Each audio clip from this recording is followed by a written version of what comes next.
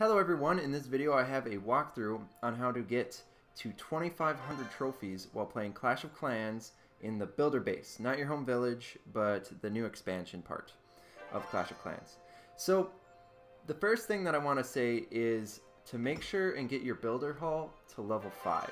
That's really important because you're going to get a bunch more defenses and you're also going to get just a bunch of extra buildings, and it's just going to take longer for your opponent to get that 50% on you and get that easy 1-star from an all-archer attack. Now, the next thing I want to say is make sure to get your clock tower upgraded. I had my clock tower at just like level 3, and level 3 is enough to get a 10-minute boost duration. I mean, go all the way with your clock tower if you want, but I just went with the level 3 and I was able to get to 2,500 trophies with that. The bigger the boost you have, the faster you're going to be able to get stuff done, and the faster you're going to be able to, you know, upgrade all of your defenses, and the faster you're going to be able to raid, because when you have your clock tower going, your troops finish quicker, and so does the regeneration of your battle machine. Okay, so that's the other thing, talking about the battle machine, I want to get into really quick, is try to get your battle machine as soon as you can. I believe you can only get the battle machine once you get to Builder Hall level 5, so it is very important that you get Builder Hall level 5 first. Start upgrading your clock tower, and when you can, get your battle machine. Now, what else I want to say is make sure to, you can kind of do this in whatever order you want, but I think the multi-mortar is probably the most, I mean, some people are going to have a different opinion than me, of course, but I think the multi-mortar is probably going to be one of the most important things to upgrade first. I mean, look at this range. With the base design I have, it can pretty much cover everything, almost everything. And if someone's using like a full archer raid like I'm using, they're probably going to not be as effective because my multi-mortar should be able to kill pretty much anything that's attacking from the outside. Now, the other thing that I upgraded was the crusher and then these double cannons. I try to do these 3 types of defenses first. The crusher, if you're going to get raided by giants, the stronger your crusher is, the more hit points it's going to have, and that's probably one of the most important things. The damage gets increased a little bit for each level, but it's not that huge. It's the hit points that really matter, I think, honestly. Because the longer this thing can stay alive, the more huge hits it's going to have on those giants. And if your crusher dies, the giants are just going to be able to steamroll, like a mass giant raid will be able to steamroll the rest of this base, or anyone else's base. So it's really important to have a strong crusher. Now, the other thing I wanted to point out are these double cannons. These guys are very important too, because they do, let's see here, 67 damage per hit, and then they do 4 shots. So that's a ton of damage right there. And they attack pretty quick too. I mean, there's not very much time in between each one of those double or 4 shots, I mean quad shots. And one of these guys will instantly kill an archer. I think even these guys, these cannons, I don't even think the cannons can one-shot an archer. I think it takes 2 hits. So yeah, definitely get your double cannon stronger. And then the other thing is, I'm not doing it with this base design, but I looked at the top people on the leaderboards, and what they do is they've got both of their archer towers in this fast attack mode. And with the fast attack mode, I mean, you've got like this 96 damage per second, and I think once you upgrade it again, it'll be over 100 damage per second. So yeah, because you can get these guys to level 5. Anyways, yeah, I would look into the top players' base designs and maybe use that, and then go in this fast attack mode versus the long range mode. Anyway, back to, I got a little off track there. Back to what I was saying. Upgrade your multi-mortar first, and then either upgrade your double cannons or upgrade your crusher. Those are probably the 3 most important defenses to upgrade first. Then what I would suggest is that you start upgrading just whatever you can that is cheap and has a low build time. Now, the reason why I'm saying that is because the more things that you can get upgraded, the longer it's going to take to kill everything. You're going to get more hit points on it. Not only that, especially your defenses, the more you upgrade them, the more damage they're going to get. And then overall, the more, if you start upgrading just everything that you can, and the cheaper it is and the faster it is to upgrade, you're going to rapidly improve the strength of your defense, or not the strength of your defense, the strength of your base. So if you just you know, if I say, okay, I just want to upgrade this double cannon to level 5. That's the only thing I'm going to focus on. And for my from level 4 to 5, it's going to take 1 day, a whole day, just to get that one level. Whereas if I focus on a bunch of smaller things like these mines, it's only going to take me 1 hour to get this upgrade. Then I can go to my next mine. It'll take me another hour to get this upgrade. And you keep upgrading those things with small duration of time. All of a sudden, you're going to have a lot more things that are going to do a lot more damage. And it'll be a lot more effective than just upgrading this double cannon in 1 day to level 5. It's just really gonna be more effective. So yeah, that's my next advice to you guys. Upgrade as much as you can. Look for the cheap things. These mines are very cheap, and look for the things that have low build times, which is 1 hour. And that's what I'm focusing on. So for example, right now, this archer tower is the last thing, or one of the last defenses I have that's really cheap, and it's only going to take me 8 hours.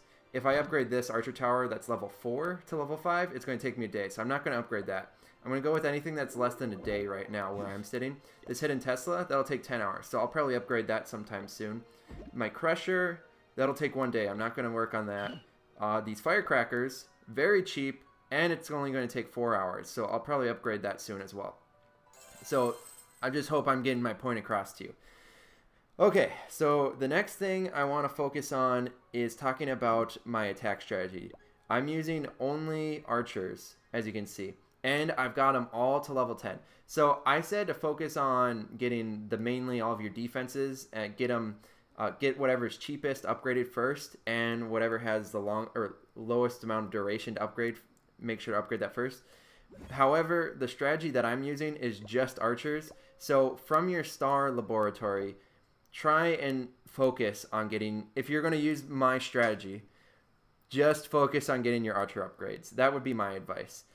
If you do want to upgrade other stuff, I would advise upgrading your barbarians and your giants. But don't worry about anything else if you're going to use my strategy. Now, the only reason I would say to upgrade the barbarians and the giants is depending on the base you go up against, sometimes you probably will need to use other units than just archers, because some bases are very well designed against a full archer raid. But the majority of the time, if you just keep raiding over and over and over again, archers will get you to 2,500 trophies if you're just using archers. Now, the reason I'm telling you to get them upgraded to the max level is because once they're at the max level, they have, let's see here, an extra 2 archers per one of these army camps. So instead of 6 archers, I now have 8 at each one of these guys. That's a total of 8 more troops total, if that makes sense to you. So, you know, initially I had only 24 archers, but as soon as I got them to level 10, then I had 32 archers total. Okay, and then when I raid, I've got 32 archers, and then I've got this battle machine. So I make sure to, here, actually, I'll show you some replays of what I do when I'm attacking. And one other point before I show you these replays, make sure to use your clock tower whenever you have a free boost. Make sure to do it. Just make sure to click it and make sure to be using it effectively. I don't have anything building right now, and I don't have anything upgrading. So I'm not doing my advice right now, but my advice is to always have something upgrading, if you can, and always have something being upgraded for your buildings, if you can. And then whenever you have your boost available, click that boost and make sure it's going. That's going to help you get up higher in the trophy levels as fast as you can. Okay, so I'm going to show you guys some raids I did. So I just lost this last raid I did a minute ago, but I'm going to show you some of these other ones that I had victories on. Okay, so let's go ahead and hop into this attack here. And I do want to say I do not have the best base defense. I definitely don't. But the attacking is where this strategy works very well. Base defense style, at least, is what I'm trying to get. Okay, so what I'm doing right here is I'm just kind of destroying stuff on the outer perimeter first. And then I saw that right here, this builder hall is in a little slot all on its own. This guy made his defenses so that the builder hall, you could get access to it, and then you wouldn't focus on anything else. So once I get my, battle machine inside this little area, I'm going to be able to get that builder hull. I know for sure. But the first thing I need to do is target down any type of defenses that's going to attack my battle machine. So that's what I'm trying to do. I cleared out the outside stuff, made sure that my battle machine would start attacking this wall and would go straight towards this builder hull. And then the next step I did was I just pumped out some archers up here where there was a cannon here and a cannon here. And then I just dropped a couple more archers behind my battle machine, and we're able to take out the builder hull. And we're going to get a couple more buildings destroyed. I think we might even get this double cannon. Yep, we got the double cannon there. The hidden Tesla I don't think is going to fall. I think that's where the raid ends, right here. But yeah, there's 84% with 2 stars just by using archers and a battle machine. Very, very strong. And I ended up winning that raid too. And got 130,000 gold and elixir. So yeah, that's the other thing. The higher the trophies you get, oh, you're going to be making a lot better income. Okay, I'm going to show you another raid. Just going to show you two more here just to get the point across of what I'm trying to do. So if your enemy has an easy base to get to that builder hull, I would advise going for the builder hull. If it's hard to get to the builder hull, then I would advise pumping archers all around the outside of the base and just trying to get that 1 star. But on this one, once again, I saw it was decently easy to get to the builder hull. So I cleared buildings that were on the outside in the way to the builder hull. And then I set my battle machine down. And then I tried to focus down as quick as I could any type of defenses that was going to be able to attack my battle machine. So for example, this double cannon right here is focused on my battle machine, so I tried to start killing with these archers. I was a little too slow, but it really didn't matter because we were able to kill the builder hull, and now I'm going to destroy the rest of these buildings, and we already have the 2 star. So anything else that we destroy as of right now, it's just going to be extra. I'll just speed it up a little bit for this second. Yeah, as you can see, just kind of hammering away, don't have any other archers left, and that's it. So we got 71%. But once again, 2 stars was enough to secure the victory for us with 71%. And our opponent didn't even get a star on us in that battle right there. So that was pretty awesome. All right, and then I'm going to show you this last one here.